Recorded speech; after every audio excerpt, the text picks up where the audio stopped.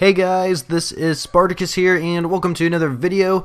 Welcome to another video because I haven't made one, or at least uploaded one, in over a week because my last video, my title was called Nuketown is back and so am I, because I hadn't uploaded a video in like 2 or 3 weeks, and then I uploaded that video, and now here I am uploading a video a week later, and I do apologize, you guys. School has been kicking my butt. I'm almost done with fall quarter here, so once fall quarter is over, I can have winter break and kind of relax a little bit and have more time to actually make videos for you guys, so I'm really hoping that's going to be the case. And yeah, that's really just the main reason. Also, my health has not been doing very good. I have not been getting a lot of sleep lately, and that's not a good thing at all. I really need to manage my time more and make sure I'm always getting 8 hours of sleep, because honestly I feel like I'm gonna die really early if I don't get enough sleep or something. So I gotta focus on my health, I gotta focus on school right now, and then I'm gonna start making videos. But anyway, I'm making a video right now, and today we're gonna be talking about Black Ops 4 and how this game can be a lot better, because when this game first launched, there was a shit ton of bugs in the game, you guys. It is just absolutely ridiculous. Like, some of the bugs, actually one that actually occurred to me recently is that if you apply 6 attachments in multiplayer to one of your primary weapons, it will actually remove one of those attachments when you try to use that class in-game, which I don't understand how that became a glitch in Black Ops 4, but it's a glitch in Black Ops 4. And the reason why it actually removes one of those attachments is because you're actually putting one of the clan tag or kill counters on one of your weapons, so make sure you're not using a kill counter or a clan tag on any of your guns, because yeah, it's just going to remove one of your attachments. So just don't use those for now on until they fix that glitch. Also, another glitch is one of the outfits. It says so when you personalize your own specialist characters in multiplayer, there's kind of like this green tag or green symbol on that specialist character telling you that there's a new item available for that specific specialist character. And I have one for my Seraph character. So there's like a green tag on there, and it says there's something new for for Seraph. But every time I go to Seraph, there's nothing new there, and I don't really understand why.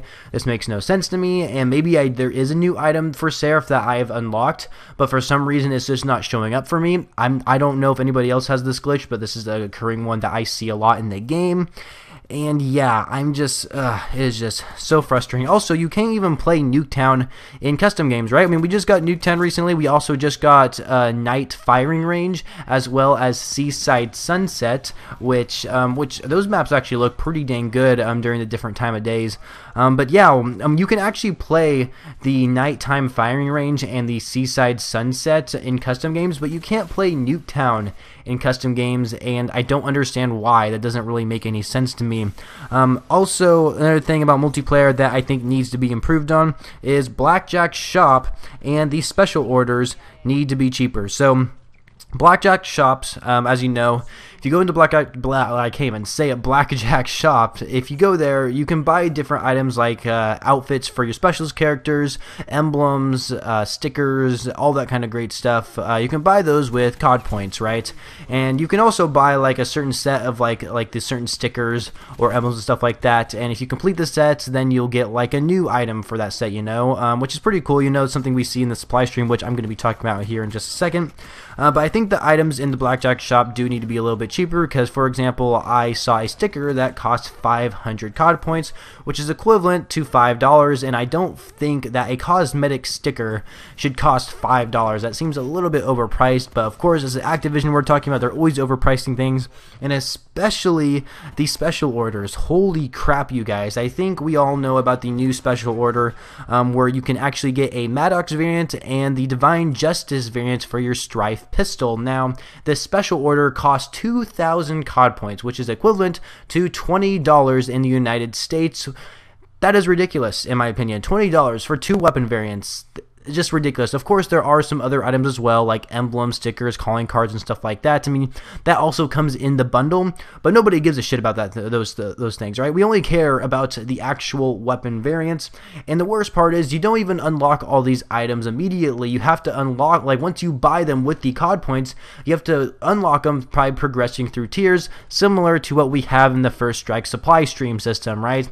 Absolutely ridiculous. I'm not going to go further into it. There's already people who made individuals about this certain bundle and how overpriced and how big of a ripoff it is. And it really is, not to mention The Divine Justice variant for your Strife pistol, that variant was a GameStop exclusive that I actually already have in-game because I pre-ordered my game from GameStop, and you could only get that weapon variant by pre-ordering the game from GameStop. Now everybody has access to this variant by spending $20 on this bundle, which doesn't make the variant unique anymore. Which is also kind of a sad thing, and for me it's also another ripoff because I already have the pistol, so the only reason why I would be buying the bundle in the first place is for the Maddox variant. Also, did I mention that the Maddox variant used to be free for everybody in the game? And then they removed it all of a sudden and put it in this bundle? Yeah, that's another thing. So anyway, I'm not going any further into the supply drop kind of bundle thing. I could go on forever saying how big of a ripoff it is, but people have already made videos saying how stupid this is, and I'm just not going to continue on it for any further. You guys get the idea. But anyway, those are basically the main ideas that I have for multiplayer, and the not necessarily main ideas, but the main improvements that need to be upon Black Ops 4's multiplayer. The last thing I'd actually like to mention, or is actually not the last thing, but another thing I'd like to mention for multiplayer is that the supply stream needs to be faster. I'm only at tier 100 right now. There's like 15 days left for the Xbox, and I think 10 days for the PlayStation 4 right now for the First Strike supply stream.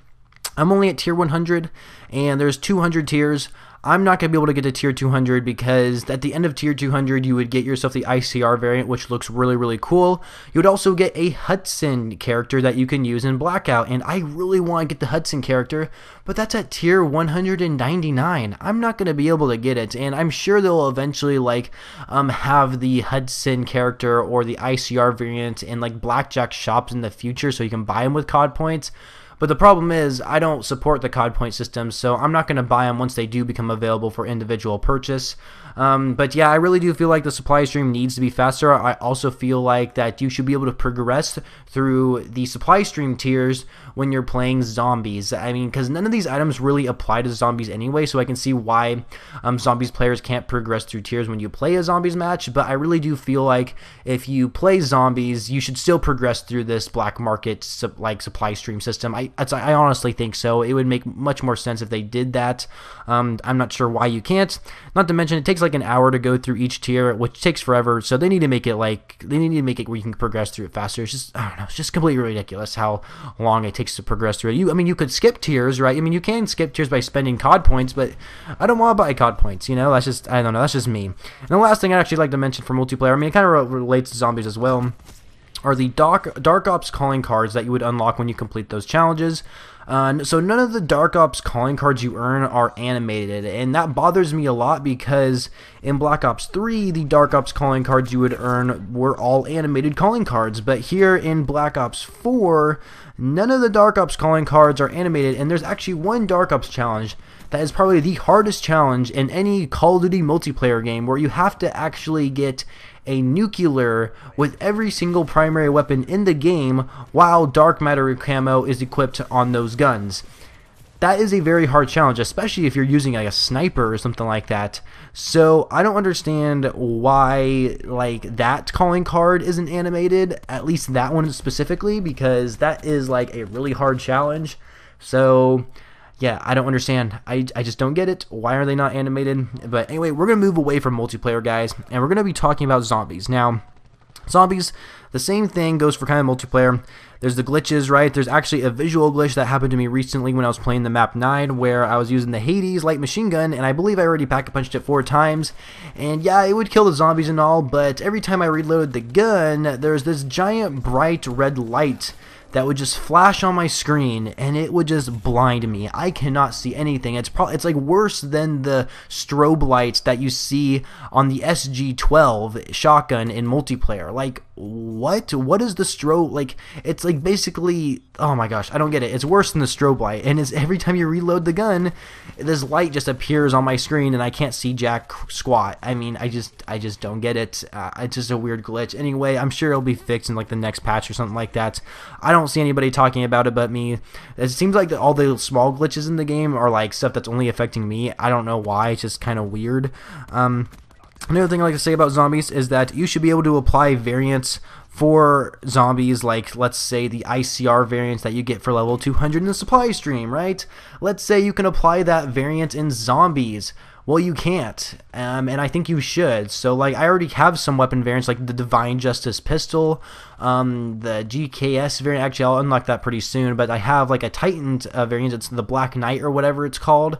I have that variant, and I can't apply it in zombies, so I don't understand why you can't use variants in zombies. Doesn't make any sense to me. And also, you can't use Dark Matter or any type of Mastery camos in zombies either, so there also isn't any Mastery camos in zombies as well that you can apply, like after you complete all camo challenges for a specific weapon in zombies. You don't get like gold or anything like that for the zombies camo. You get nothing, and I don't understand why. I feel like you should be able to earn some sort of camos in zombies.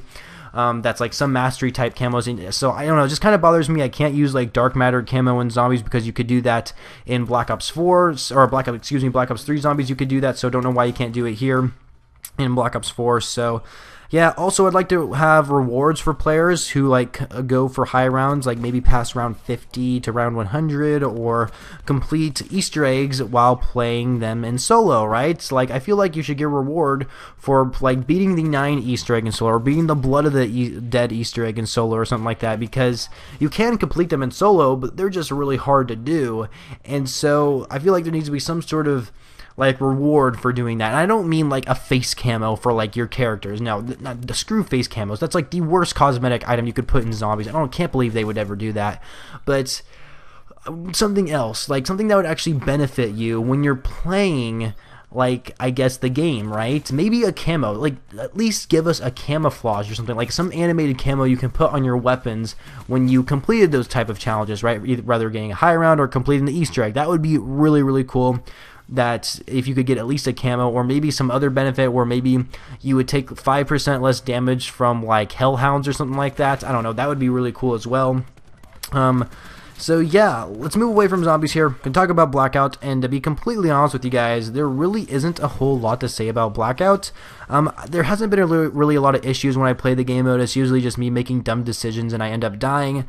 But I know in the future armor is going to be changed. Hopefully it is changed for the better, because previously armor did not bother me at all. But now armor is starting to bother me because there was a situation where I was running and I knew I could hear a guy's footsteps and I could tell he was following me. So I hid behind a tree. I like aimed down my sights like beside the tree, waiting for him to show up. So once he popped up the hill, I started shooting at him. But as soon as I started shooting at him, I realized he had level 3 armor. And of course I didn't have any armor, and he just basically just melted me because he was absorbing all the bullets I was shooting him, and then he just shot me and I died because, you know, I didn't have level 3 armor. So the armor definitely needs to be tweaked, and it looks like it's going to be looking like that in the future.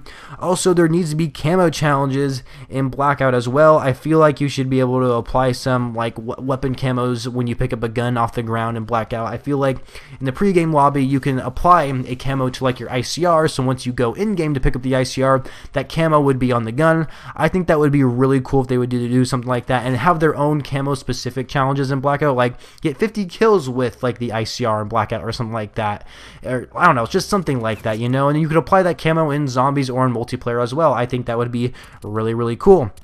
Also, the last thing about Blackout I'd like to mention is more interactive features. So we know in the fracking tower you can open up these doors that would basically bring you to a bunker or an underground basement area that has like a lot of loot, and sometimes there's supply stashes down there that can give you like level 3 armor and stuff like that. So it can give you some pretty good loot once you open up the fracking tower doors. Now, I want there to be more interactive features like that, but I want them to be like really badass features. And there's one feature in particular that I think will be so cool. So in the Hydro Dam, which is like in the top right, I think it's called Hydro Dam anyway, at the top right of the map for Blackout, there's like this giant dam, right? And I think it would be so cool if there's a way you can like destroy the Hydro Dam wall, and basically that part of the map would just flood from the water, like from coming out of the dam. That would be so cool. How is that not a thing in Blackout? I mean, it would probably like break the game or something like that, I feel like, because it's Call of Duty, you know. But Oh, honestly, that would be such a cool feature. I mean, seriously, I would totally play Blackout a lot more if there were features like that in the game. That would, oh my gosh, that'd be so cool. I don't know. I want really cool interactive features like that in Blackout. That'd be just awesome. And really, those are all the improvements I think that need to be happened here in Black Ops 4. And if I'm going to be perfectly honest with you guys, I think the main focus that Treyarch needs to do for Black Ops 4 before they add any new content into the game is fix the bugs and glitches. All that stuff needs to be fixed. I want the game to be polished first and then content later. I think that should be their #1 priority from now on and for the future of any Call of Duty game. Polish the game first. Make sure there's no bugs. Make sure everything runs smoothly. There is no game-breaking stuff. Everything runs smoothly. Polished. Everything. It's golden, right? I want everything to be perfect before they add new content. Now, it is possible that when you add new content into a video game, it will bring along some glitches as well, and that's always to be expected, but I want the game to be polished first, and that's what didn't happen when this game first came out. This game was definitely not perfectly polished golden at all when this game first launched on day one. It was definitely really broken, and they slowly have been fixing all the broken problems, but I feel like before they add new content, especially like Blackjack's shop and like a new supply stream that we'll get, special orders, even though that involves COD points, or even DLC 1, I want the game to be polished. I'm just going to say that right here now. I want the game to be polished. I've been saying it so many times, I'm not even going to say it anymore. You guys get what I'm saying. Anyway, that's pretty much it for the video, you guys. I really hope you enjoyed it, and I do apologize for not uploading. It's just been very stressful, my life with school right now and my whole sleep schedule and stuff like that. So I'm going to try and improve on that so that way I can start making more videos for you guys. But anyway, I hope you guys enjoyed the video. Leave a like if you enjoyed it, subscribe if you're new to the channel, and I shall catch you guys later.